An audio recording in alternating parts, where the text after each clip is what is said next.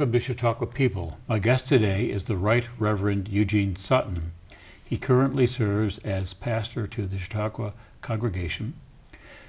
Previous callings have been as Bishop of the Episcopal Diocese of Baltimore, where he continues to serve, canon pastor of the National Cathedral, and for prayer and pilgrimage. He's a contributor to several books and has testified before the U.S. Congress recommending a commission to study the issues of slavery and racial discrimination. He's also appeared on National Public Radio, Fox News, and PBS. Bishop Sutton, how did you make your way to Chautauqua? Oh my gosh. Well, it was about 23 years ago or so when my wife actually was the one invited here to do something in music. She's a musician, a pianist and choral director. And so we were here for several weeks and fell in love with it, here with our youngest son at the time. And so since that time, we've come off and on for the last 20-some years. I've spoken a few times, either in the Athenaeum or in the Hall of Philosophy. And then I was Episcopal chaplain a few times. And then last year, we finally were able to get our own place. We purchased a house in Chautauqua. And then after that, I was asked to come and serve on the staff. So you've made this long-term commitment then? Yes. So what are the responsibilities in your current new position? Well, John, I'm learning that. I just started in residence about 5 weeks ago. Mm-hmm. Sometimes seems like 5 years. The time goes by quickly. And so in general, I have responsibility for the religious and spiritual life of the institution.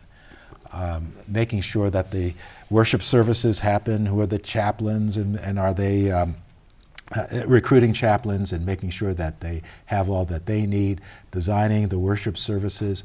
We do that as a bit of a team in the office, and going around to the denominational houses and just being a general presence there. And if someone has some significant pastoral or other needs while they're here, that's why I'm here. So if somebody had done something and they needed a pastor or they wanted to take a confession, then they might start? Well, I'll put it this way. It would generally have to be extraordinary because most people, they'll have their own faith community. Got it. And each of the denominational houses have their own chaplain. Got it. And so there'll be an ordained person, whether they're Methodist or Baptist, Catholic, Lutheran, Presbyterian. There are at least 12 different denominations represented in various houses. So generally speaking, if I'm called in, it's because there is an institution-wide issue that needs a pastoral word. Got it. Now, what are the responsibilities of an Episcopal bishop?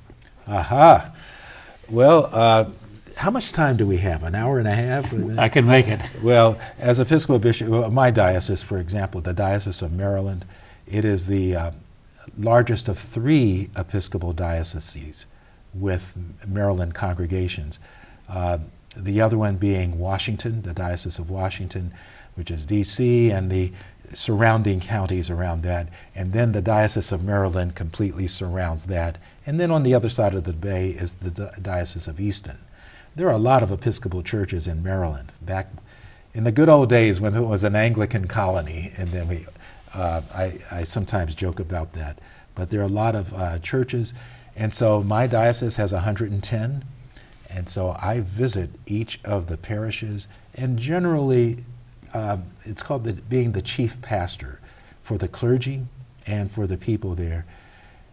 And except for the regular visits to the churches, when I'm usually called in, there's a problem, and we need to straighten out the problem.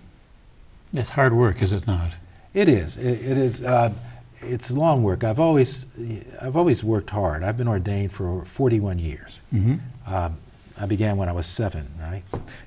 But it was, and I've always been busy. But being bishop means you're heavily scheduled. There's just a lot going on. Very rewarding work. I get to do this. I would do it for free. To serve God in that way is a high privilege, but it's also a high responsibility, And so sometimes it gets pretty hard and pretty rough, and there are a lot of things going on, and it's hard to stay on top of it all. Mm-hmm. So what are the trends in membership in the Episcopal Church? Well, like church going in America, it's not very good in the aggregate. The most recent graphs show that all the major denominations have lost membership, all of them, including the Southern Baptist Convention, which for many years had been growing, the Methodist, Lutheran, they all are. The only ones that are showing a bit of an uptick are some non-denominational churches, and some of those are mega churches, although most of the non-denominational churches are really small congregations. But that follows the trends in the United States of fewer people going to any religious institution, but also culturally. There are fewer people who are going to any institution. There's a lot of suspicion of established institutions of all types, Rotary Club, Lions, groups needing volunteer help. It's harder to get them, and the same for churches.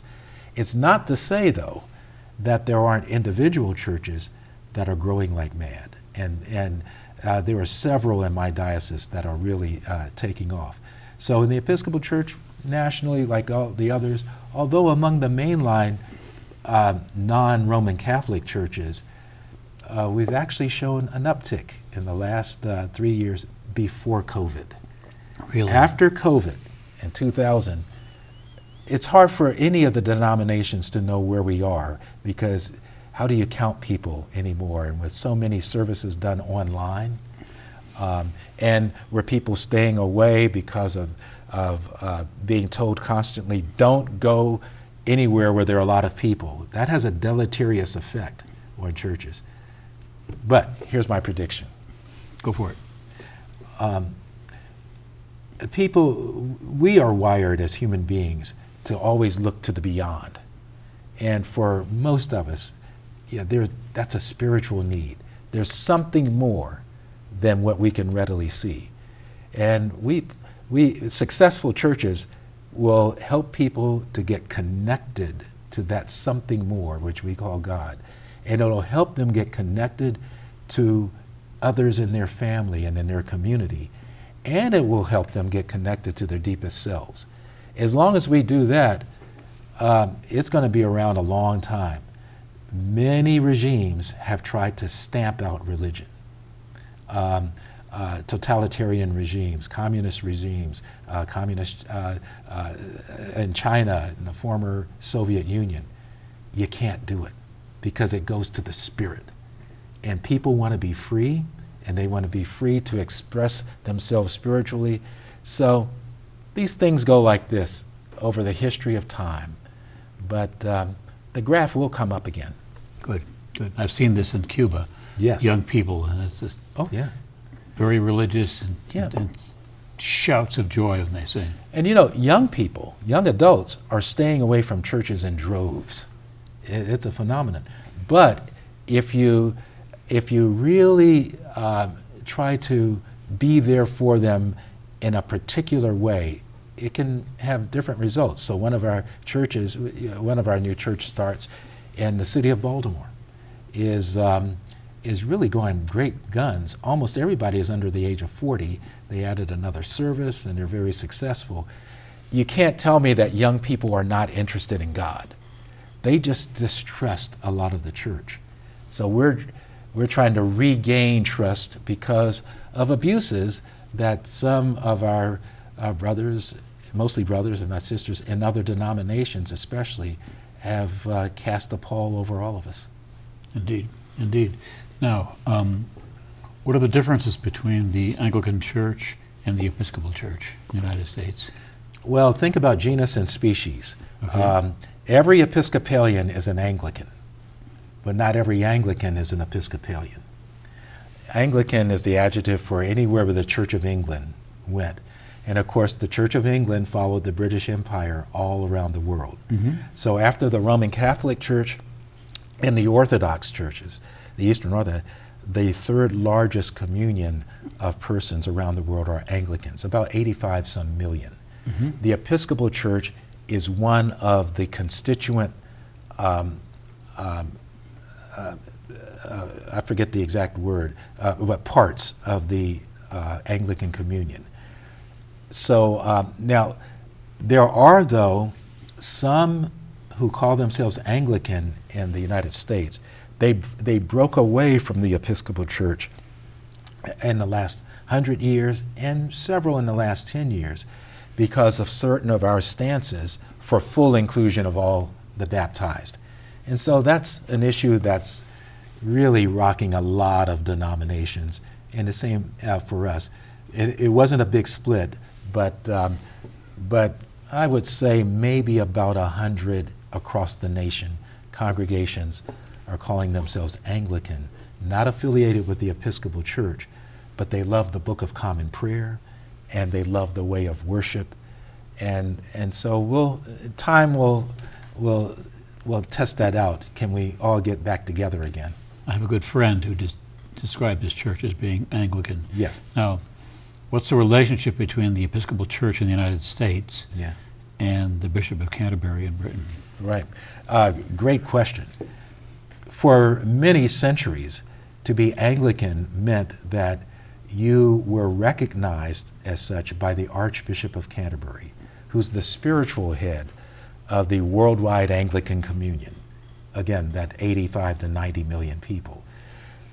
Maybe like the Pope, except not with the authority of the Pope, because each of these 42 different provinces are really independent, but we agree to pray together.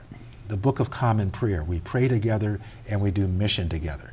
So the Episcopal Church is recognized by the Archbishop of Canterbury as one of the Anglican churches. Some Episcopal churches will say Episcopal/Anglican, especially if they're in areas where a number of immigrants are coming from other parts of the Anglican world. And they'll say, well, where is the nearest Anglican church? They may not recognize the word Episcopal, but they recognize the word Anglican.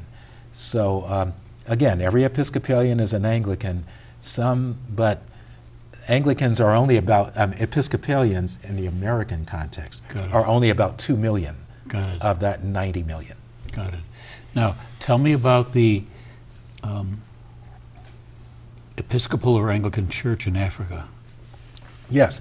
That is the largest, those provinces in Africa are the largest, growing like mad, just many of them. The churches in Ghana, Nigeria, Rwanda, Uganda, a lot of churches in Africa.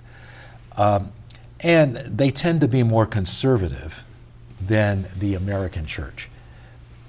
But so far, we still agree to pray together. Some of those churches have a problem with the Anglican Communion because so many of the provinces now in the Anglican Communion say there are no barriers for whoever you are to be ordained in this church. If you're oriented to the same gender, you're a child of God. It's not a sin to be oriented in that way. Sin is only when you abuse other people and you abuse who you are. And so we hold gay and lesbian people to the same standards as people who are, the majority of people, of course, the great majority, who are heterosexual. So if heterosexuals can be married, they should be able to be married. They're not going to change their orientation, but we want people to have proper ethics, not promiscuity, not just out there for everyone, but a committed monogamous relationship. And so we have the same ethical standards for everyone. And we believe that we're following the ethics of Jesus. And Jesus Christ is my Lord and Savior. And I've been serving Christ ever since I made a decision to follow Jesus at 17 years old. I may have different views than some of my more traditional brothers and sisters, but I read the scriptures every day, I pray, and we're serving the same God. I think God weeps when we say, oh, because I disagree with you, I want nothing to do with you. What would Jesus say? Mm-hmm. I think that hurts us all. Got it. That's sort of a part of popular culture, that question. Yes, yes. Now, are there any other major differences in the theology of the African church? Well, the issues of human sexuality and gender identity Right. are the big issues right now that divide. Okay. Now, here's an interesting thing. We will agree on basically 95% of everything. We all hold to the Nicene Creed, the ancient creeds, the role of Jesus, the Trinity, all of the major doctrines, and all. We agree on just so many. Only on some areas of ethics do we disagree.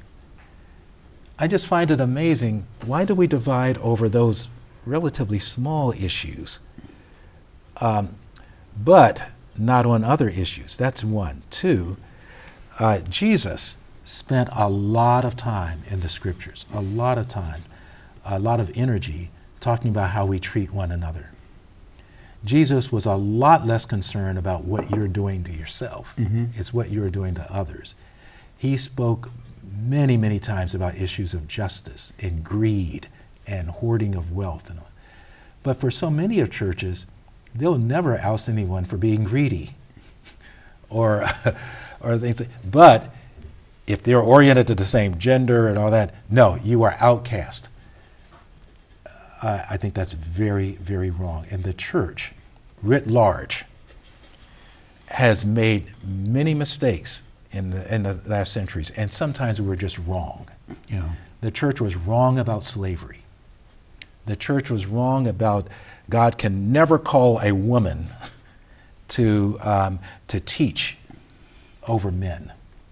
The church was wrong about Copernicus and Galileo. The church was wrong about left-handedness. For many times, are you left-handed? There was a time when that was a symbol. They used the left hand, in Latin, in French, sinistre, left. It was sinister. It was a sign that maybe you were a witch if you were a woman. And churches even said, something must be wrong with you. You are willfully trying to use the left hand. Why don't you be like the majority and do it right with the right-handed? Well, John, there is much more diversity in God's creative genius than we can get our finite human minds around. Right. And as long as we keep trying to say that we have the truth, which means the majority of people are this way and believe that, so that's the truth, and all others, well, you're damned. Got it. We got to get away from that. Got it. And so that's easy. That's really where I am, and we're just trying to preach the gospel of love. Now let me go to a much easier Yeah. question.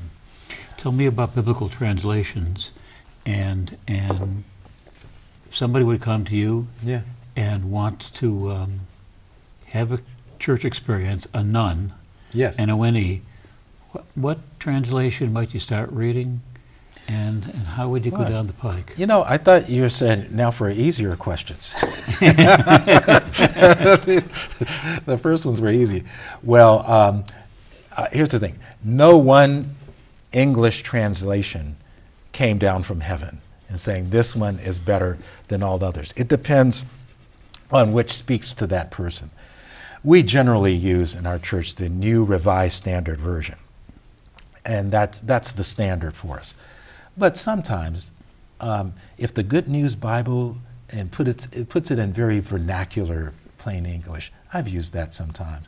I've used a paraphrase of the scriptures by Eugene Peterson. Very helpful sometimes. I'm not familiar with that. Yeah, he was a Presbyterian pastor. God rest his soul. He died a few years ago. It will all get you there. I can't believe that the Holy Spirit would be blocked from acting in your life because you used one translation over another. So I would begin with the New Revised Standard because that's generally the standard English for now, but New International Version, NIV, is good too. Even though I do have some problems with newer translations. I'll give you one.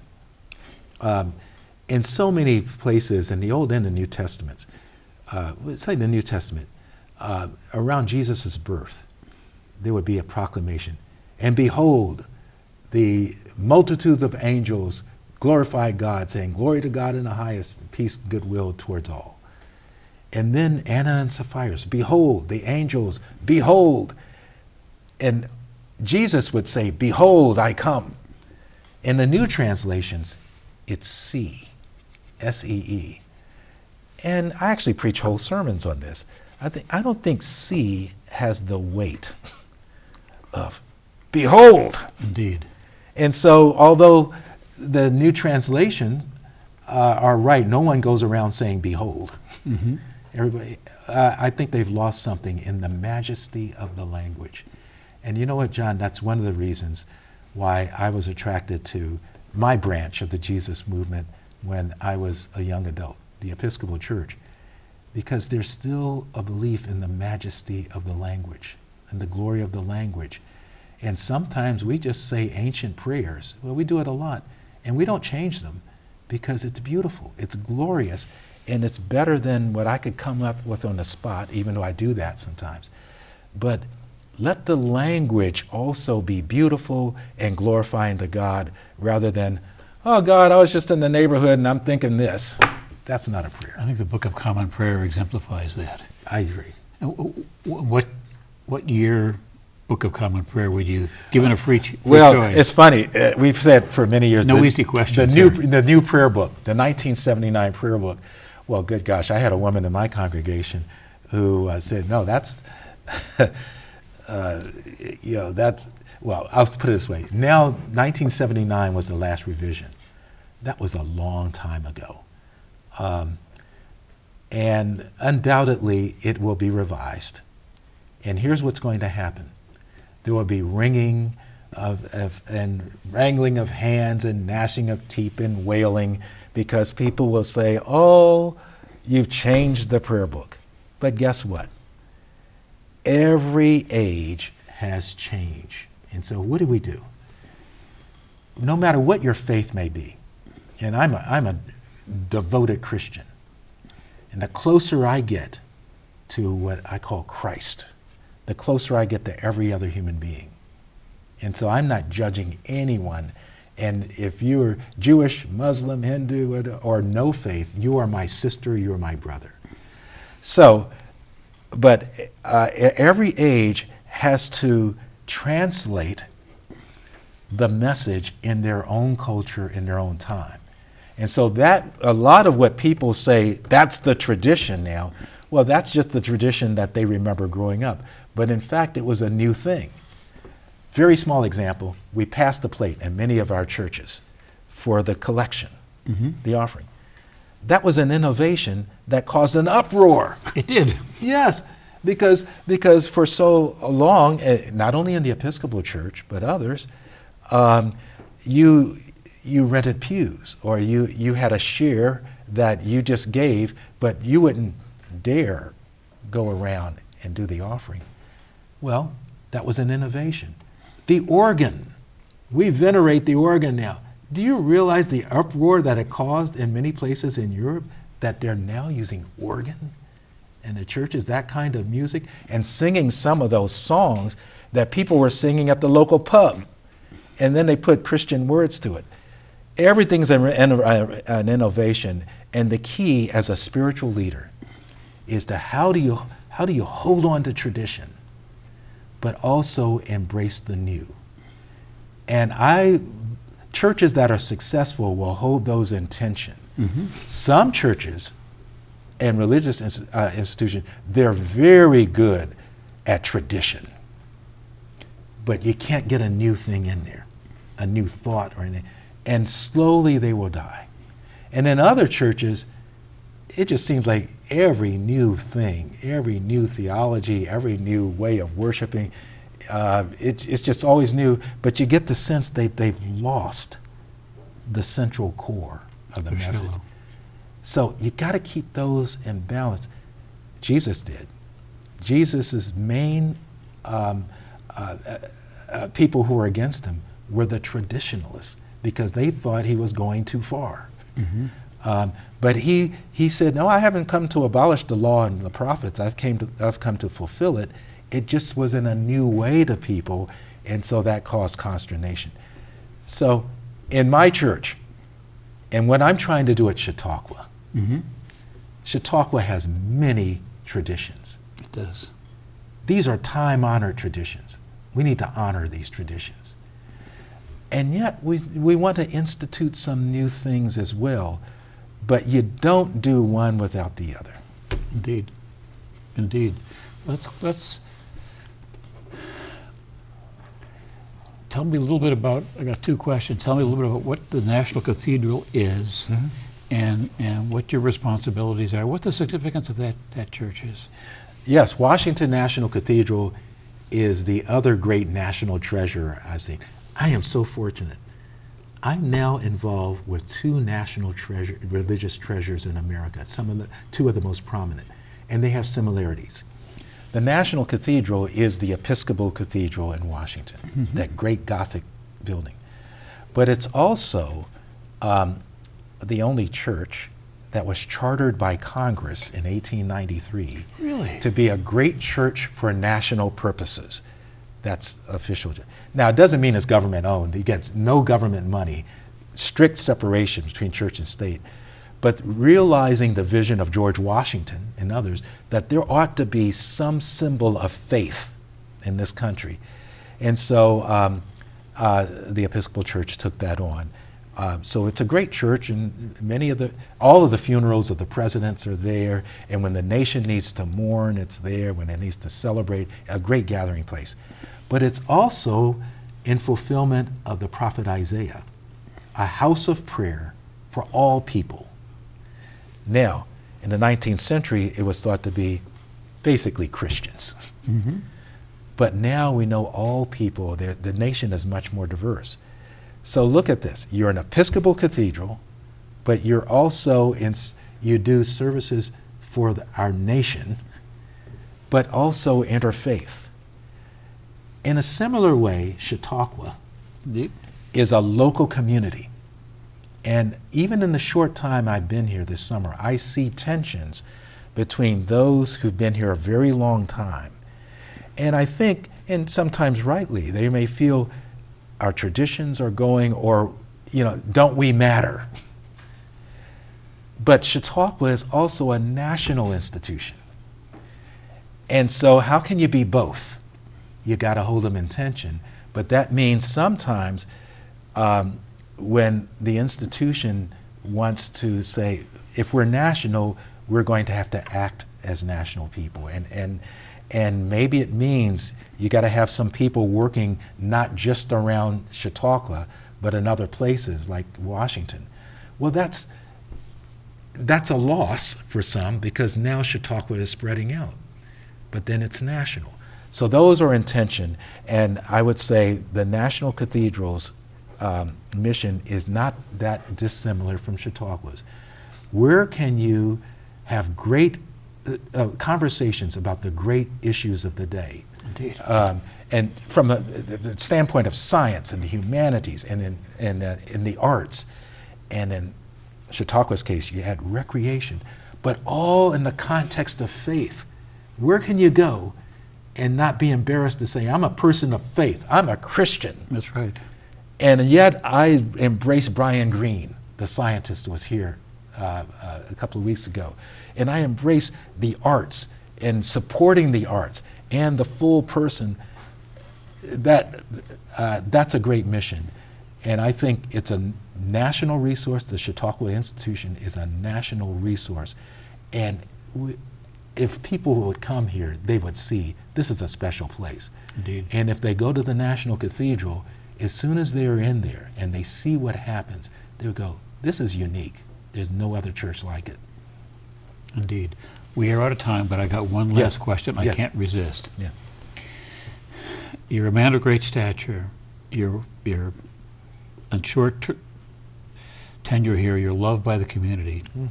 A young Chautauquan comes to you and says, Bishop, I think I'm called for a career in the ministry. What should I do? What would your counsel be? Oh my gosh. One is I would be so happy for them, because here's what's happened. They have had a spiritual awakening, and they hear a call. You are called to serve. And the first thing I would say to them is, you heard that call. You need to do something about that. It may resort in ordination, or it may not.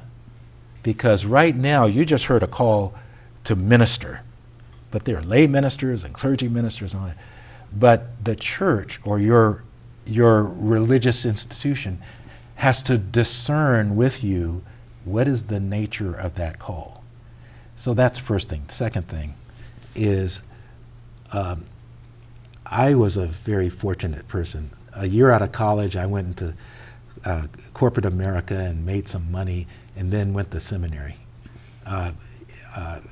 because I heard that call. I was ordained at 26 years old. I'm 69 now. There is no more rewarding vocation out there than to serve people and to try to mediate the divine presence within them. Now, for regular members of the church, it's not as easy. As bishop, well, as your pastor, the pastor is the servants of God. The bishops are the servants of God. The pew members are those with servant problems. You have to take a moment of that. That was my best joke. But I would encourage them and say there's no more rewarding thing than to be able to talk about God and be a witness for God, and I'm a witness for Jesus, and join the bandwagon. Whether you are ordained or not, join this bandwagon, because this is a great caravan, this is a great train of love, and I joined the church to change the world. I really did. I wanted to change myself too. I needed salvation. I was going down the wrong path. But also, it's not just about me or you. It's about the world. That's right. And when you hear that call, it's like, what are you doing to make the world a more loving, merciful, compassionate, and just place for everybody? And then we're all joyous. Indeed. So there it is. That's fantastic. This has been terrific. Thank you. It really is. Thank you so very much for coming and sharing at the table. Thank you. Do come back. All right.